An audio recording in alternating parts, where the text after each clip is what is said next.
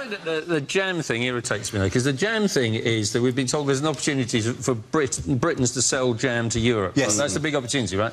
And all the Twitter comments were trying to sell jam to the French, all the French provide all of that. But they do, but we make really good jam. We make really, really good jam.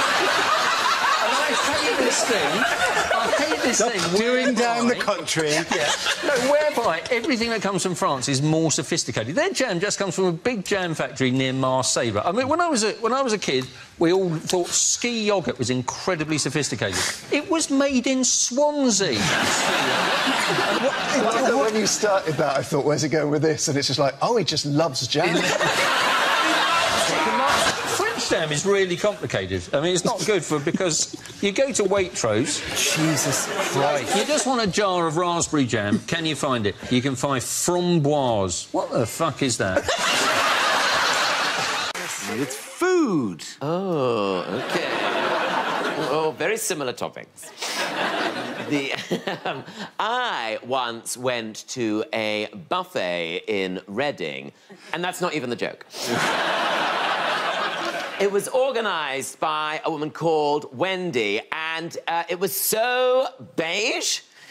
It was so bland. It was like a buffet representation of Reading. I looked across this buffet, right? They put out sausage rolls, right? Sausage rolls, right? Where they just whipped off the cellophane and put the corrugated plastic straight down on the table.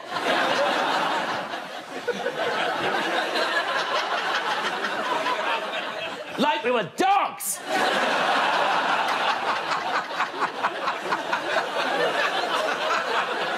Then we had Scotch eggs, right? Scotch eggs cut into quarters. Apparently no one can eat a whole one.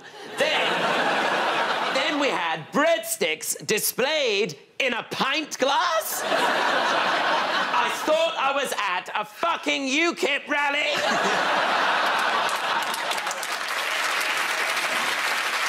Then she starts putting down cold pizza slices next to wontons. No one's mixed Italian and Chinese cuisine like that since Marco Polo. Then she brought out the quadrant of dips. You know, the 4 dips. The 4 dips of the apocalypse. The white one, the other white one. Then there's a green one. What's that? Guacamole. Then there's a pink one. What's that made of? Sillet bang? I was just glad to have something made of some sort of colour. Anyway, it was a terrible buffet, but thank you very much, Wendy. Who made a typically colourful speech at the conference? Can I just ask one question? Oh, my God. Is it how Why they get the little isn't safety thing to go down? Why isn't there orange jam?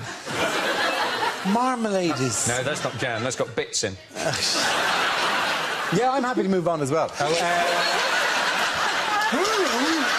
I'll give you a clue. The answer is Boris Johnson. Who? It was Boris Johnson. Shut up, I have to ask the question first. You do it. Let's stick to the conventions of normal language. Who made a typically colourful speech at the conference? Was it Hugh about jam?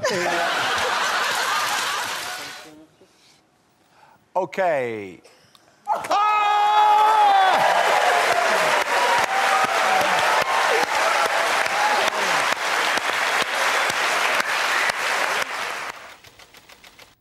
The topic is drinking. Now, according to police, right, apparently in nightclubs, 1 in 20 drinks are spiked. Now, I was thinking this could give you a little excuse not to go into work the next day. Phone up work, I can't come in, my drink was spiked. How do you know? Well, I had 20 of them. One of them must have been. Of course, if you go and see your doctor now, they give you a little test, don't they? My doctor, he said to me the other day, he said, how many units of alcohol have you had this week? I said, 21. He said, that's not bad. The maximum's 28. I was thinking it was bloody lucky I saw him on the Monday.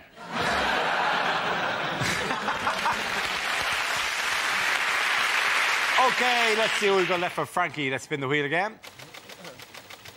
And it's drinking. As a teetotal alcoholic, that should be quite good.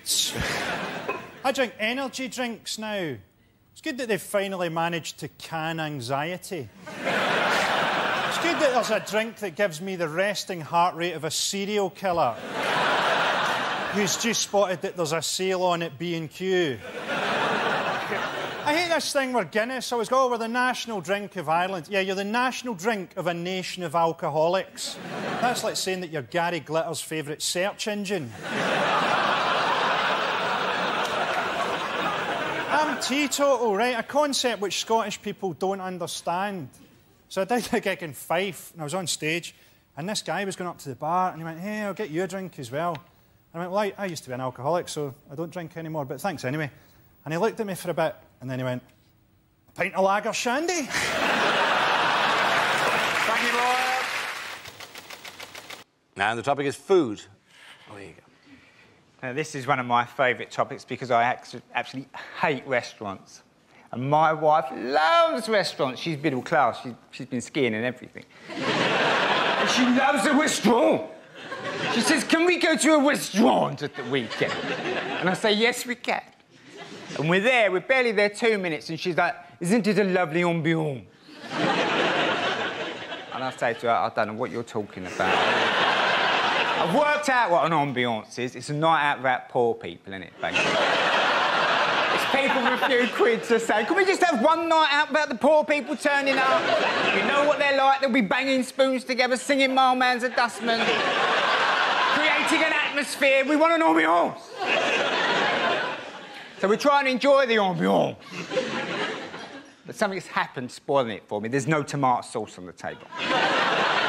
Creating the situation when my wife looked at me, she said, you're going to ask for tomato sauce, aren't you? I said, yes, I am. Because I'm going to have the risotto. You can't eat risotto without red sauce, it's too dry. It's a health and safety issue. You've got to zhuzh it up with a bit of red sauce, right? So I thought, I'm not having it.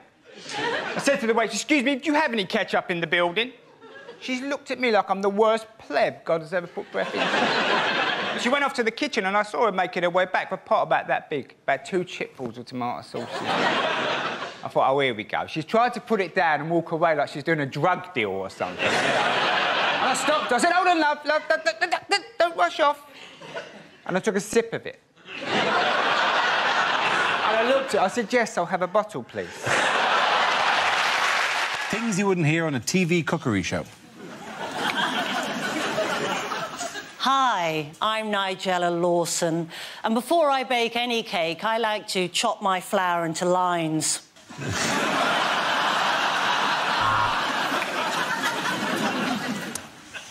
can see that's rising nicely. It does that every time I think about how much money Channel 4 are going to pay me.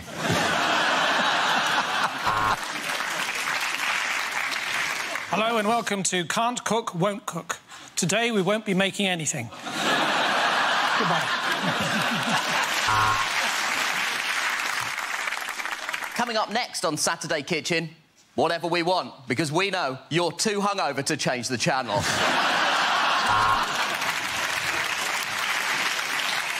This is a hot pot. This is a fucking hot pot!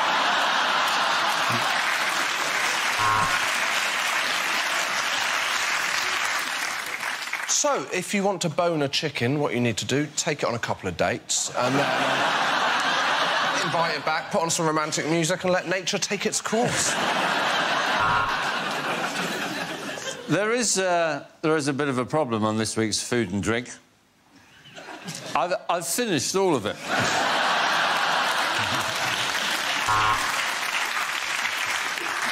This is a Thai chicken curry, or as I like to call it, hot Asian cock.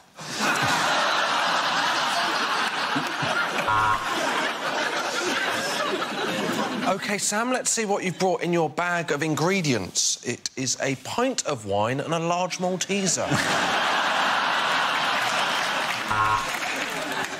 Right, welcome to Southern Cooking for Northerners. First up, quinoa. What is it and why it can fuck off?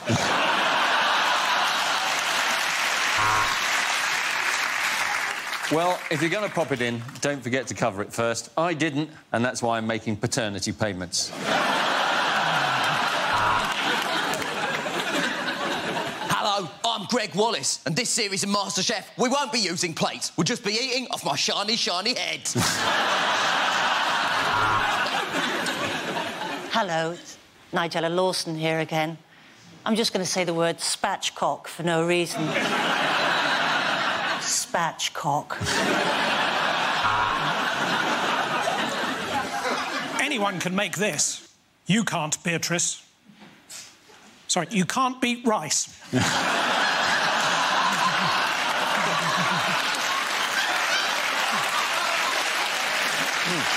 Let's just all go home. Yeah, let's just go home.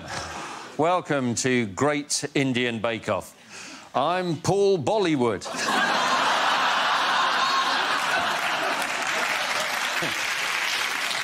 Hello, I'm Jamie Oliver. Welcome to my new show. Stick a bit of fucking sugar in it.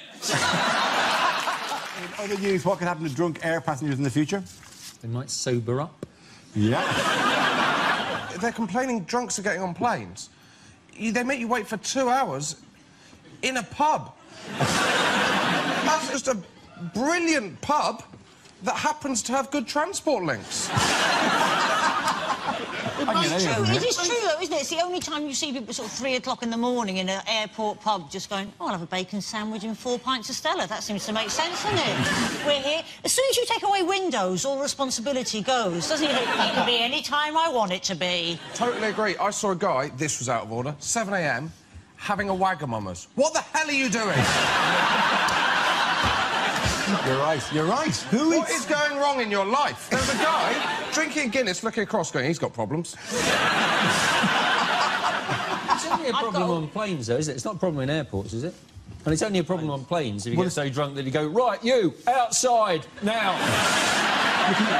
But they always say that people get drunk and try to open the doors. Presumably you can't actually open those doors. I don't think someone can just run... The doors, obviously, they can be open, otherwise we'd all still be on the last plane we got onto. You can't... Yeah, but you can't in a kind of a, hello, you're a very pretty... who says, whoa! That big roundy bun doesn't go... Give me a call!